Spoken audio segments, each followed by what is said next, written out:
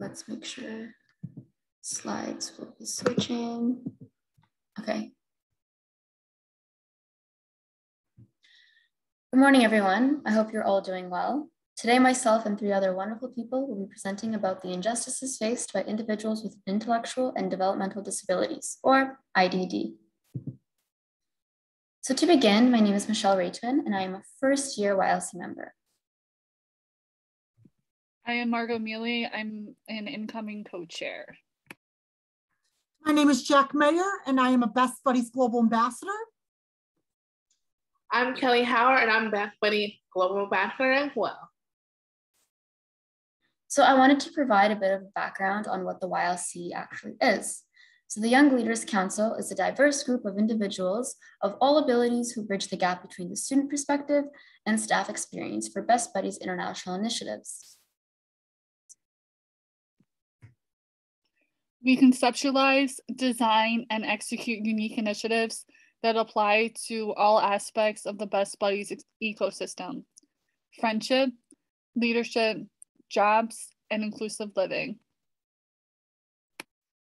Best Buddies Ambassadors is a program that provides training for participants with and without intellectual and developmental disabilities, IDD, in areas of speech writing, public speaking, and self-advocacy.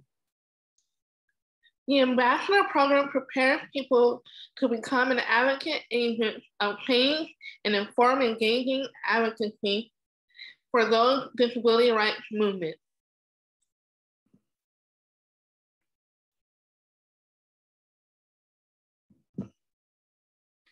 So part of understanding how individuals with disabilities are seen in society is learning about the history of this group and how they've been treated in the past. In colonial America, caring for people with disabilities was often made into a responsibility of the town. Since most families couldn't actually afford to house these individuals, they were usually placed in poor farms along with the criminals and the impoverished. These facilities were extremely overcrowded and very dirty. Beginning in the late 1700s, European hospitals introduced moral treatment, since many doctors discouraged physical restraints such as shackles or straitjackets. Instead, they focused on emotional well-being, believing that this approach would cure patients more effectively. So this was clearly a big shift from how they were being treated previously into more kind of accepting and proper treatment that became more popular in the 1700s. However, in the late 1800s and early 1900s, doctors were also heavily influenced by eugenics, which is the belief that controlling genetics could improve the human race. Now, some doctors actually practiced forced sterilization on persons they deemed unfit, which removes their ability to have children. Other physicians also performed lobotomies to cut connections between parts of the brain, believing that this operation would significantly reduce mania, or what they labeled highly disturbing behavior. And then in 1967, the first ugly law passed in San Francisco, which made it illegal for any person with a severe physical disability to show themselves in public. So this included deformities, limping, or any other signs of illness. All those were kind of a cause for being fined or being placed into an institution.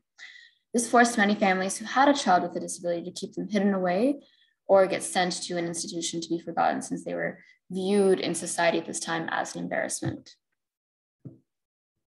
By the 1900s, many hospitals stopped practicing moral treatment because state legislators decided that the cost of these programs was actually more than they were willing to spend. Hospital superintendents instead chose to focus on research and new medical treatments, including electroshock therapy, where electric shocks are passed through the brains of patients, and hydrotherapy, which ranged from extremely hot baths to painfully strong showers. In 1907, the Immigration Act was introduced. So this essentially stated that individuals that were found to have an intellectual or physical disability that affected their ability to earn a living, they were not allowed to enter the country, even if they were trying to enter with family members.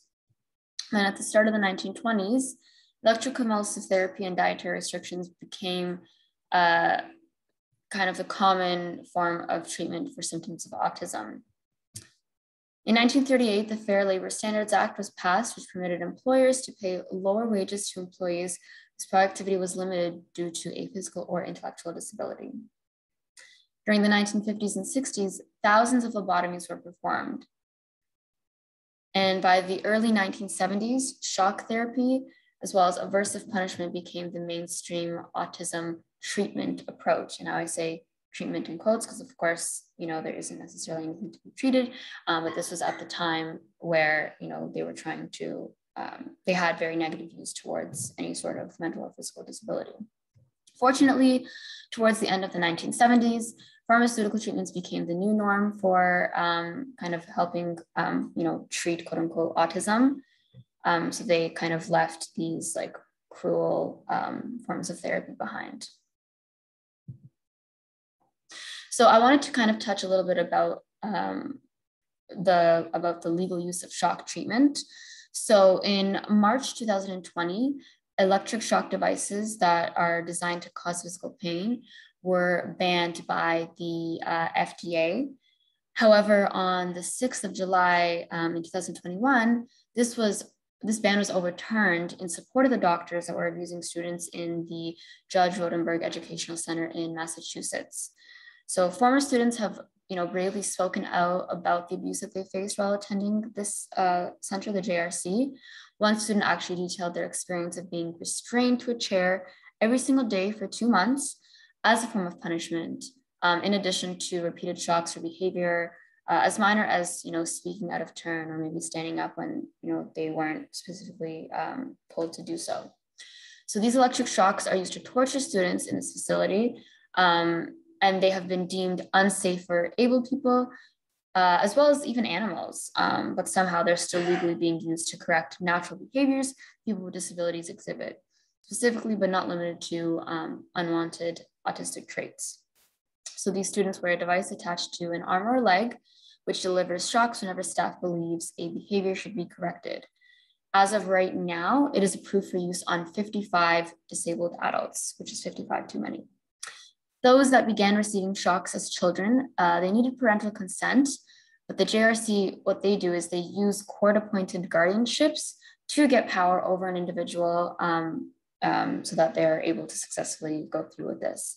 These are non-consensual guardianships that remove personal freedom over where one can reside and forces them to go wherever instructed, as well as receive whatever treatment that appointed guardian wants. So it is clear that this is legal, ableist torture that's still happening today.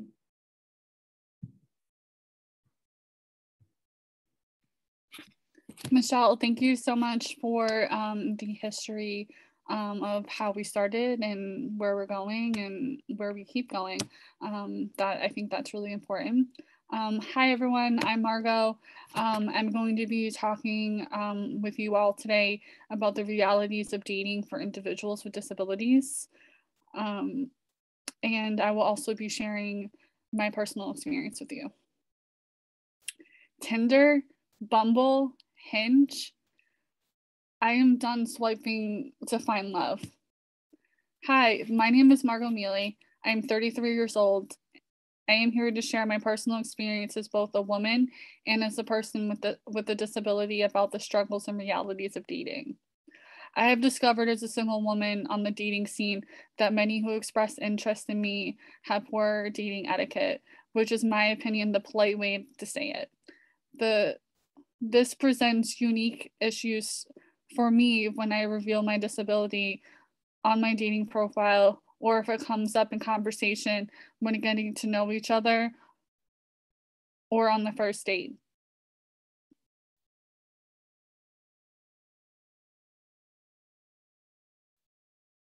Etiquette.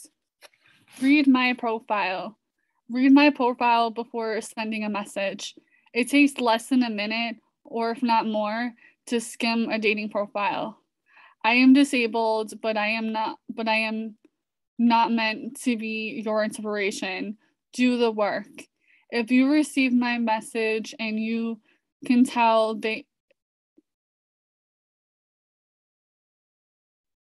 have not read your profile, let it go on, but not for any length of time. It needs to, and then cut ties. Jokes or references. When sexual references are made, it comes off as they are only looking for sex and not and not the whole person. Using sexual jokes or icebreakers is a definite no-no. No one should be objected that way. No naughty or unsolicited pictures, please. If you aren't going to send it to your grandma on a holiday card, I do not want to see it either. Remember, if you do not like something, then call them out on it. If they aren't respecting your boundaries, then it is time to say bye-bye. Stop asking inappropriate questions. If you are not going to ask your mom, boss, or that pesky coworker you are not a fan of, then consider the question you are about to ask highly inappropriate. There is nothing wrong in being curious, but many dating seekers aren't always aware of natural curiosity and being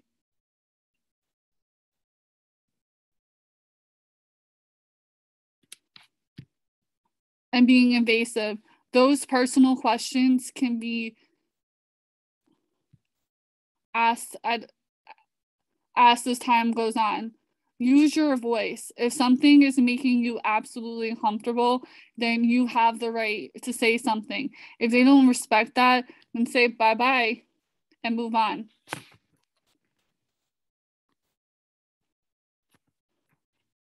Equal treatment. Treat me like all the other abled women you approach. If you can't see me as equal partners, then do not waste my time. Repeat, if you can't see me as an equal partner, then do not waste my time.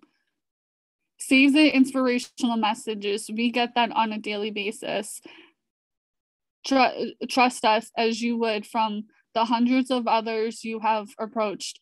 Just because we may move, talk, or think differently doesn't mean they need to treat us differently. We are looking for a partner, not a personal care assistant. Don't ghost. Ghosting on anyone is just plain rude. I would rather them realize that we are not compatible and be honest and say something, rather than receiving a text message 3 days later with no valid explanation or at all, or not show up at the date spot that was agreed upon.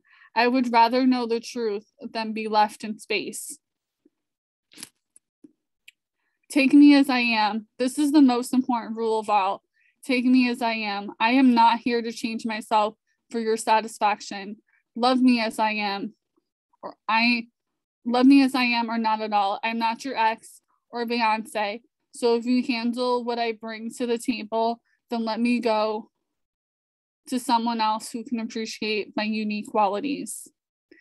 Be yourself. Whether you are funny, a coffee lover, dog or cat person, show up as your quirky self. Don't hide. Someone out there is looking to find you. Safety. As a woman with disabilities, safety is important. I'd like to share my personal experience with you.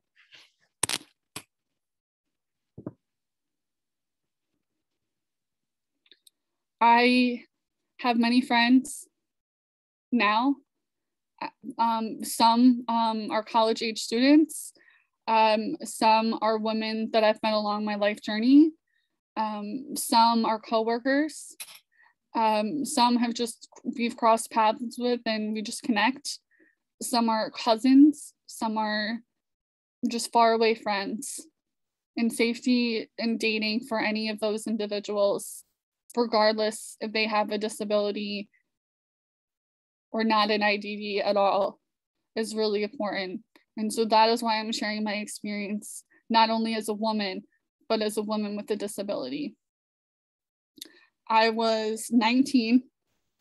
I had begun taking non-degree courses at a community college. I was still living with my mom. She was suffering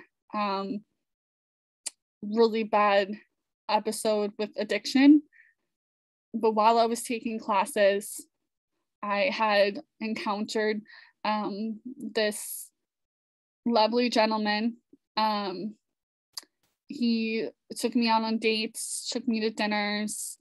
We exchanged notes for class. We had conversations. One night, he and his roommates, who one of them had been mutual friends from another class, invited me to their apartment for a party. I said, sure. Yeah, that sounds good.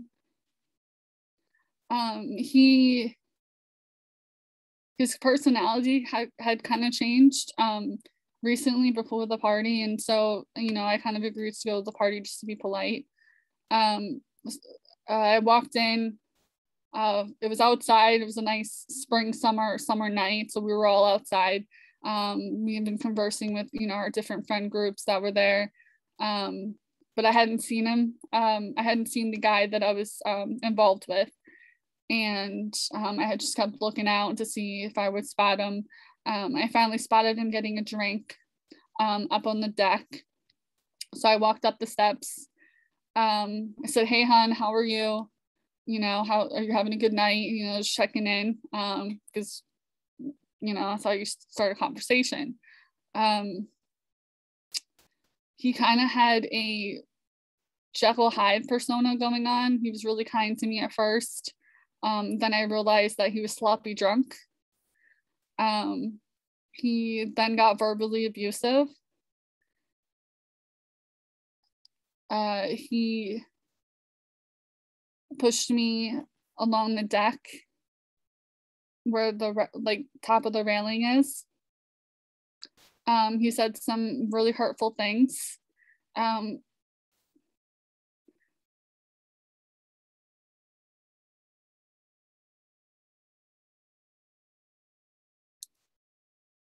Then he got physically abusive.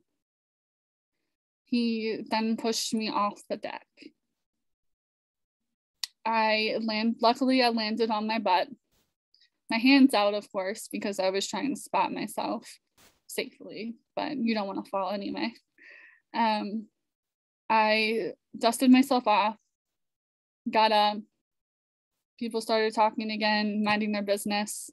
I walked up the steps. I walked up the steps of the deck and walked back in the house because I just said, hey, I'm done. I need to go home. I walked further in the apartment to get to the front door. I was almost to the front door before I got pulled into his bedroom.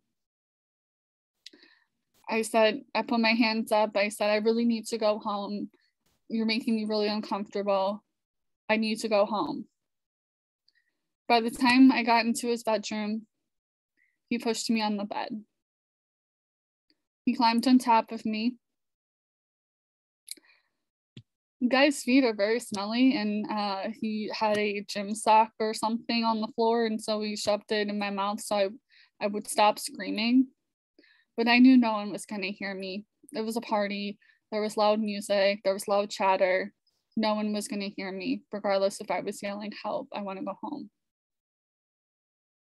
I'm sure that you can imagine the next sentence that I'm going to tell you. I was a victim of date rape.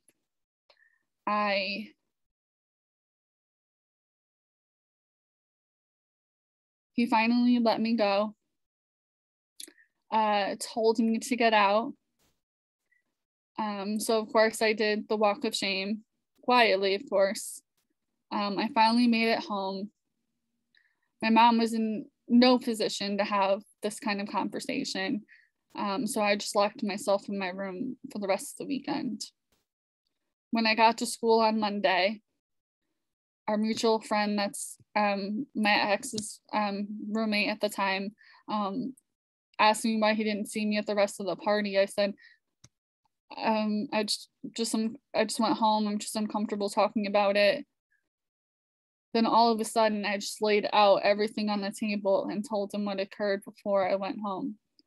He apologized. He asked me if I was going to the police. I said, honestly, I'm still debating. it was 2007. At that time, there was a lot of conversation in the media about whether someone with an IDD and dating asked to be treated that way. And I didn't feel the need that I needed to go to the police. I kind of relied on karma. About a year and a half or so later, I'm in another apartment. My mom has passed away. I randomly get an email from this girl trying to meet me, trying to find out my story. She finally explained herself as to why. She got together with the same guy. She has cerebral palsy, so she's in a wheelchair. She's confined to her wheelchair. And she told to me that she encountered the same behavior from him, that she was raped.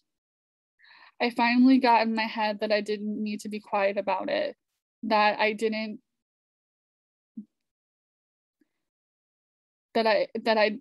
just didn't need to be quiet about it. I could finally open up. I finally realized that I was no longer a victim, that I was a survivor. She told me the reason also why she emailed me and why she wanted to know my story was because her parents had asked her to file a report with the police and take him to court. I gave a verbal testimony. I recently found out after that he was charged, and I believe he's still currently in jail.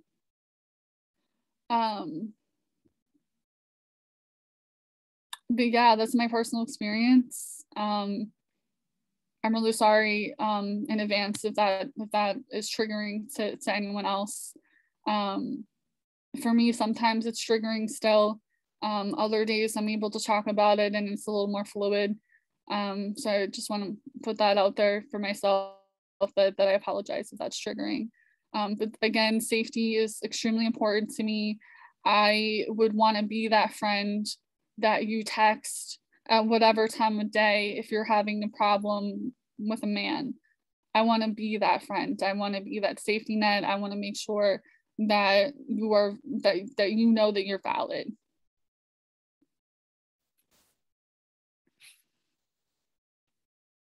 If you ever feel like you are not in a safe situation, call someone, tell someone, call 911 if needed. At the end of the day, your safety is most important.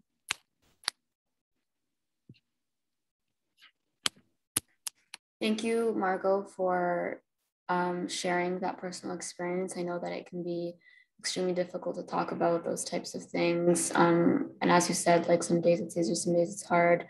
But it's so brave of you to speak so openly about what has happened to you in hopes of empowering other people and making people aware of, like you said, the realities of dating, and everybody has to be careful. So thank you for taking the time to share that with everyone. So we do want to take a bit of a change in direction and highlight some of the positive that has happened, despite, obviously all the negatives that do exist. There has been, improvements since then in terms of how people with disabilities are being treated. So in 1946, the National Mental Health Foundation helped expose the abusive conditions that state institutions were kind of implementing on people with disabilities, and they became an early advocate for these individuals to live in the community instead. 8 years later, in 1954, the Office of Vocational Rehabilitation provided funds for over 100 university-based rehab programs. At the time, this was a huge step for the disability community.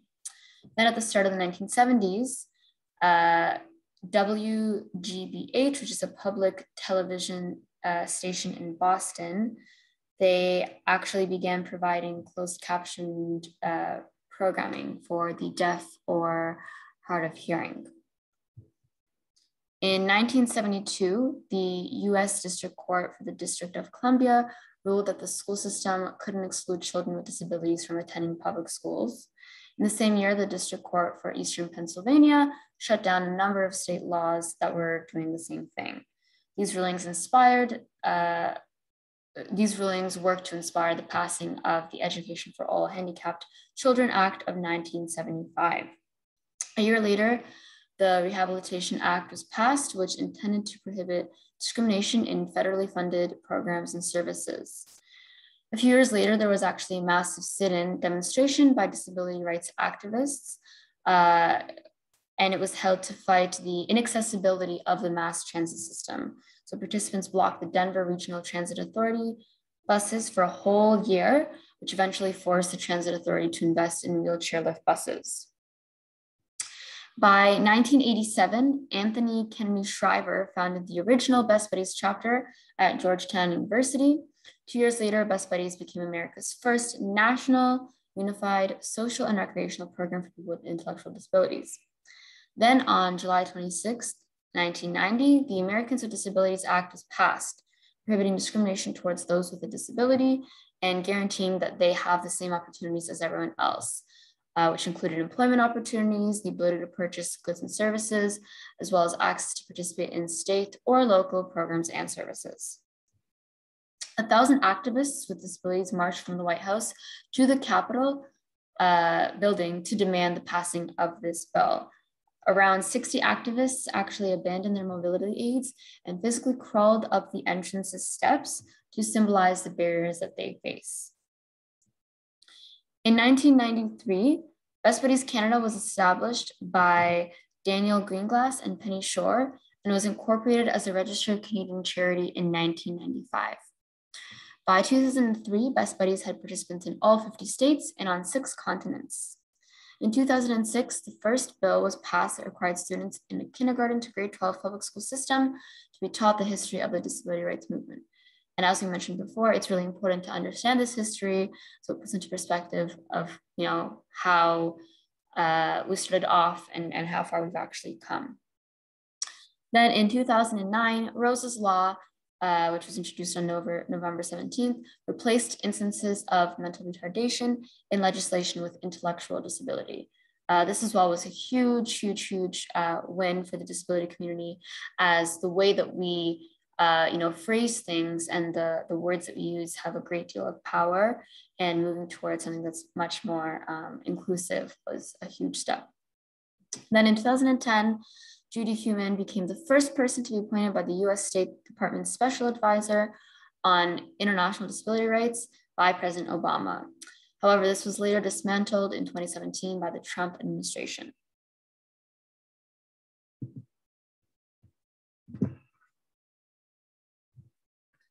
Best Buddies is the world's largest organization dedicated to ending the social, physical, and economic isolation of the 200 million people with intellectual and developmental disabilities, IDD. Our programs empower the special abilities of people with IDD by helping them form meaningful friendships with their peers, secure successful jobs, live independently, improve public speaking, self-advocacy, and communication skills, and feel valued by society. The one-to-one friendships are also included in the school system and citizenship program, meaning we never gray out.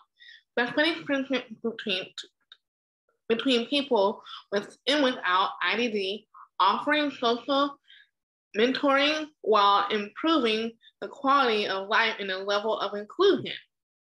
Integrated employment, one of my favorites, it secures jobs for people with IDD and allowing them to earn an income and pay taxes and support themselves, meaning they put them in a job where they're most comfortable of what they would like to do for the long run. So I'm a social media specialist and I get to work from home. So it's a great employment.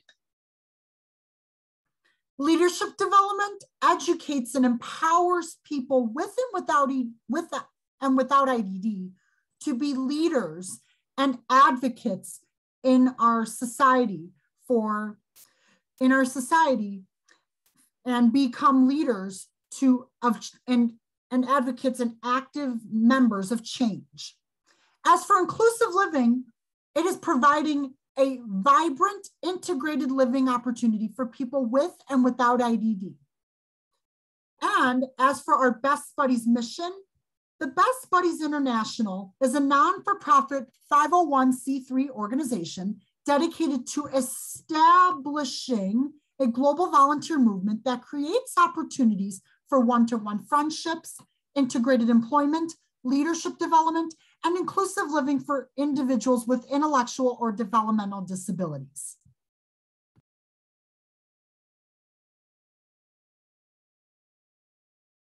As we look at our impact, we have over 2,882 chapters with 69,117 participants and 69,170 people impacted.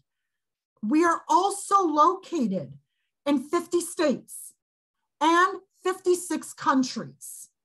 As we look at the participants that are employed, there are about 1,581 participants.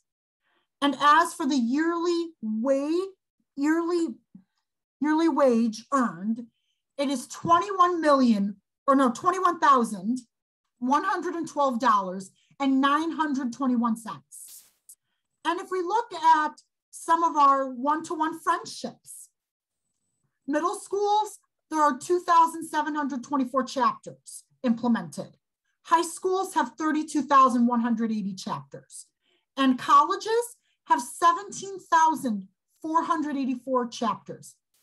Everyone, this is huge. This is what Best Buddies is doing. This is the impact that we are making every single day on individuals with and without IDD and how we can become active members of change. For our involvement section, on an international aspect, Best Buddies offers accredited international programs in 56 countries and territories worldwide. Access to the programs offered with our friendship, jobs, leadership development, and inclusive living mission pillars will vary based on region. For more information on regional programs, please email international@bestbuddies.org for international program inquiries. And when we look at our friendship involvement, our friendship programs build one-to-one friendships between people with and without intellectual and developmental disabilities, IDD, offering social interactions while improving the quality of life and level of inclusion for a population that is often isolated and excluded. Through their participation, people with IDD form meaningful connections with their peers and gain self-confidence and self-esteem, and a share interest, experience, and advocacy activities that many other individuals enjoy. We are in elementary school, middle school, high school, college, citizens, and e-buddies. So we are also online. And when we look at our leadership involvement, chapter leadership are selected at the start of the school year and are trained to support the Best Buddies chapter at their school and support the mission in action. The officer team can be made up of a variety of positions and should be developed to meet the needs of the chapter. Any position that helps promote growth and sustainability for the chapter is encouraged. As for our Best Buddies Ambassadors program, this is a program that provides training for participants with and without intellectual and developmental disabilities, IDD, in areas of speech writing, public speaking, and self-advocacy. Ambassadors develop the skills to professionally share their life stories, promote Best Buddies programs, network, and most importantly, advocate. The Ambassadors program prepares people to become active agents of change and informed engaging advocates for the disabilities right movement.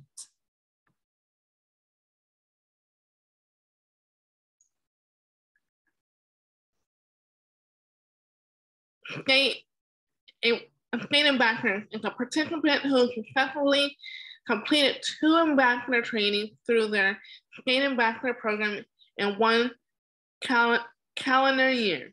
The state advocate and determined individuals to serve as a state ambassador for a 2-year term based on benchmarks established by each state office individually.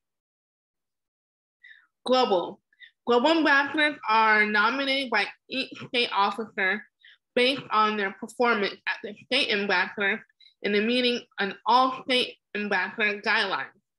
These ambassadors are ultimately chosen to represent the organization for a 2-year term by the Best Buddies leadership team in tandem with the state recommendations. So Jack and I consider us veterans as global ambassadors, and we've accomplished so much in our time. We'll give 2 stories each because I'm sure we can go on and on. But my favorite experience being a global ambassador, not just sharing our stories and networking and meeting people and, you know, giving the gift of gab. However, my favorite experience is winning the Spirit Courage Award in 2017. I didn't know it was happening. I remember being there, being excited for Leadership Conference in Indiana. And next thing you know, Anthony Kennedy Schreiber is basically talking about me. And then the whole Leadership Conference, I just felt like Best Buddy celebrity that year. Quite an amazing experience. I still have it hanging up on my wall till this day. And my other favorite experience was being able to go on the all-staff cruise. I mean, who would love all you can eat, hanging out with some of your closest staff members who do so much for us, getting to have that one-on-one time with all of them, and just remarkable, and seeing what they do behind like closed doors and making this program run. I mean, these people do so much for our chapter. Kudos to staff because they are killing it. And Jack, I'm sure you have a couple of stories as well. Yes, thank you, Kelly. What a remarkable experience you've had with Best Buddies. As for me, my favorite experience being a Best Buddies ambassador would definitely be, it's not just like the same thing as Kelly, like it's not just me sharing your life story or doing other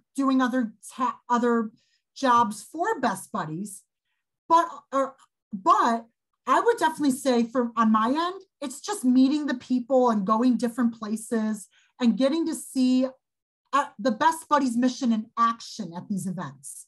I mean, it is unreal at what some of the stuff that us as ambassadors do and places that we get to go and people that we get to meet. It is just such an incredible way to see the mission in action. And as well as us, we get to be part of that mission. We get to showcase our leadership skills and put the mission into action with our leadership skills. I think that is imperative with this entire experience, and I love every minute of it. Agreed. The Young Leaders Council. The Young Leaders Council is a diverse group of young leaders of all abilities who bridge the gap between the students' perspective and the staff experience for Best Buddies International innovation. Comprised of 27 members from around the United States and Canada, individuals contributive, design, and advocate unique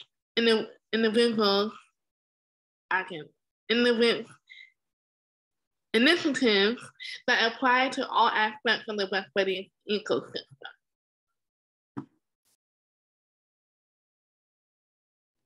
So I'm going to touch upon the YLC real quick on behalf of Michelle and I. So my journey in the leadership development started with being a state ambassador. In 2017, I was invited to attend my first LC. I'm pretty sure that I met Jack and Kelly that same year. I know I definitely met Kelly, fangirl all day. And then, so I was in ambassadors training most of that weekend.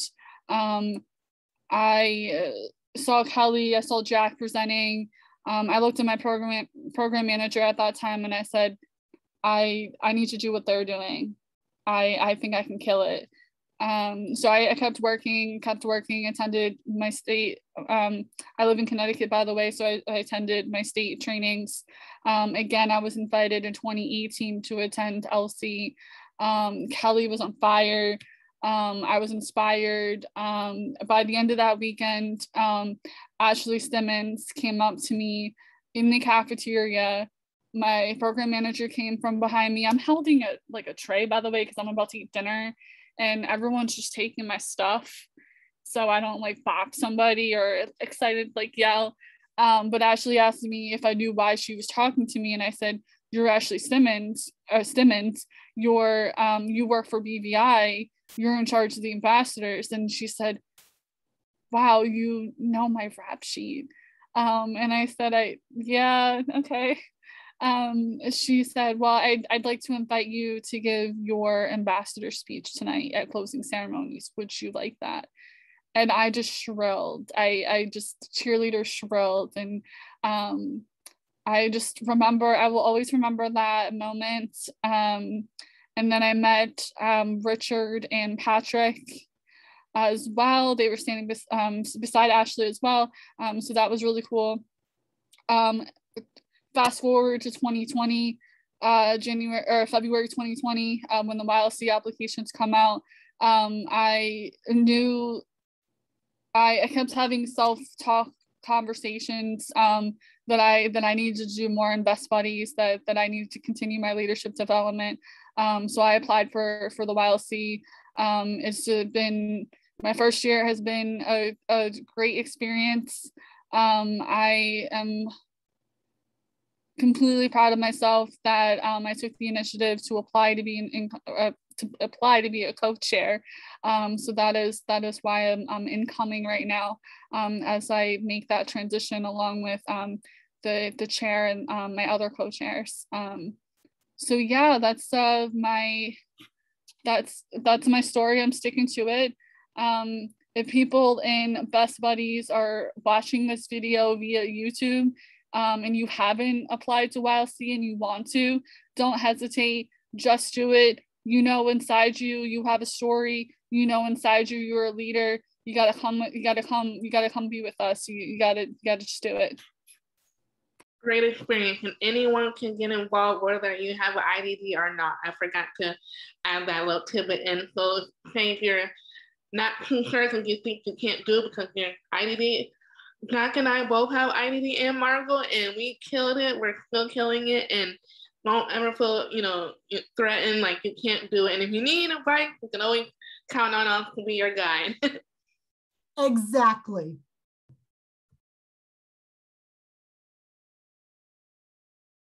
So when we look at our friendship walk, so the Best Buddies Friendship Walk, what is the Best Buddies Friendship Walk? This is the leading walk in the country supporting inclusion for people with intellectual and developmental disabilities, also known as IDD. Since 2009, more than 150,000 participants in 60 cities have walked to raise awareness for inclusion, friendship, leadership development, and integrated job opportunities for people with IDD. Funds raised at the Friendship Walks help move our mission forward by funding local Best Buddies programs. It also provides a unique opportunity to see our mission in action at the local level. Every dollar raised goes towards making the world a more inclusive and accepting place. Thank you, Jack. Thank you, Jack. Oh my goodness. So I can talk so much about the walk. The walk is one of our biggest fundraisers of the year. We have others, but this is by far my favorite one because we all come together as a community with our friends and family, and you get to see how much the impact has had on all generations of Best Buddies. So join us as we walk for Best Buddies and sharing our mission and sharing our stories. Now, the other favorite part of this whole journey is the fundraising aspect. I start early in the year, like I start asking all my people I've come in contact with over the years to fundraise. They already know my story. I talk about it nonstop on social media. Let's change the world for the people with intellectual developmental disabilities. Let me repeat that again, because I love that message. Let's change the world with intellectual developmental disabilities, for people with intellectual disabilities. So giving that fundamental friendship, leadership, and all those things that Best Buddies provide, all because of fundraising. We would not have these programs if we were not fundraising. So keep that in mind when you're sharing your story. If you need help, ask a friend, ask a staff member, things like that. The celebration of it all. It's much more than a walk. It is a party for inclusion, diversity, friendship, knowing that you raised the money for the program and you worked so hard towards it, sharing the party with your friends. I remember the first walk I ever went to, it was like just a handful, like 5 of us from my chapter, because we didn't realize you're allowed to bring your relatives and your friends and your family. Now, my group alone, each person brings like 20 people. So the walk has grown tremendously over the years. It's gotten media coverage. It's gotten radio sponsorship. People are like wanting to come to the walk. My nephew is 8 years old. He's been going to the walk since the day he was born. And he cannot wait for the walk to come around each year. He's always asking about the people and how Best Buddies, what it means to him. So I'm hoping all this being said about the walk and the fundraising, I'm hoping to open more elementary schools for his generation to learn about inclusion and learn about people with disabilities. And I'm sure, Jack, you have some great stories about the walk as well. I definitely have a bunch of stories, Kelly, about the walk. Over the years that I have been involved in Best Buddies, I can definitely say, I think my favorite memory about going to the friendship walk was I think the one year when my best buddy Josie came to the walk, and we had like our own like our walk team a couple years ago. It was called Back and Jack, and Josie was involved in it. She came and supported me as I gave my life story, and David Quillen, one of the people that are actively involved in Best Buddies, he's actually senior vice president. He was at the walk in Chicago, and he was filming me and Josie with like a camera, and we were like talking about like our friendship. It was just such a beautiful thing to be part of. And I highly recommend the friendship walk because it is it's one of the best things about Best Buddies that you can get.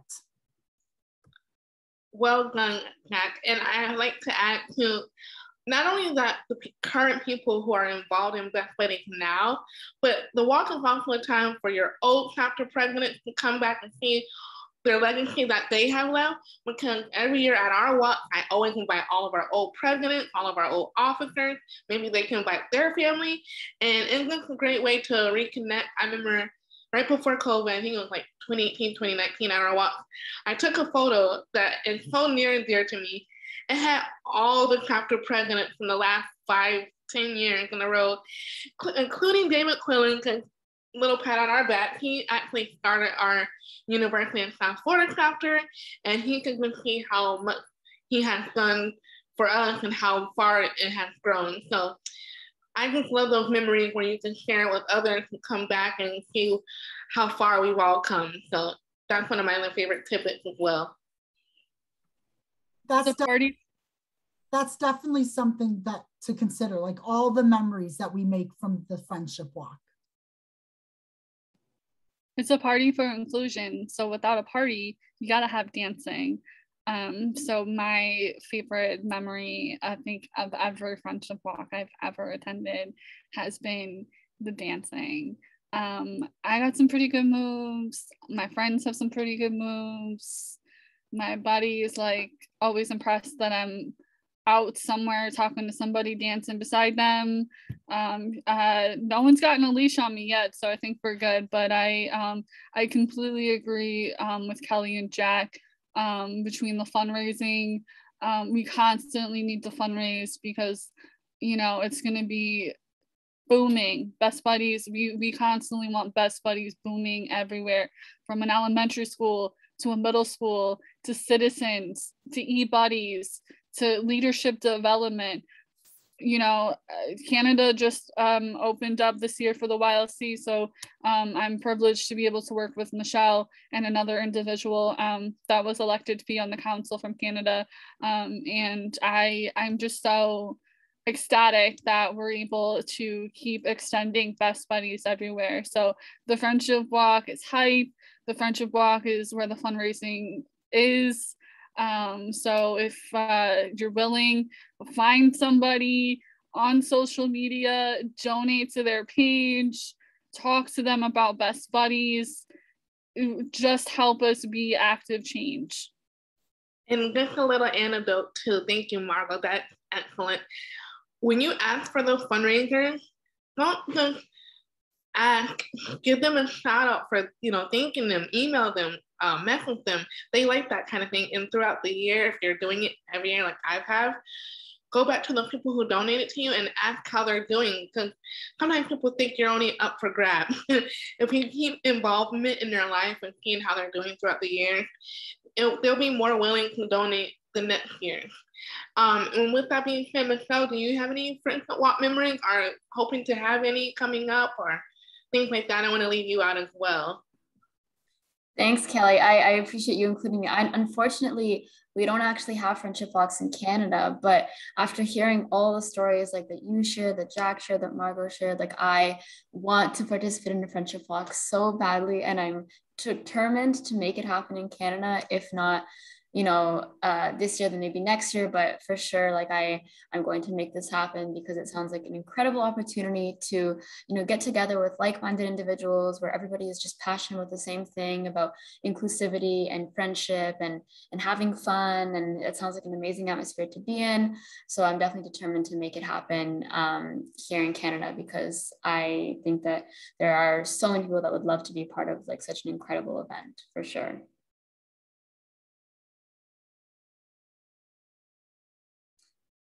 So thank you everybody for sharing, you know, your personal stories and for, you know, being here today.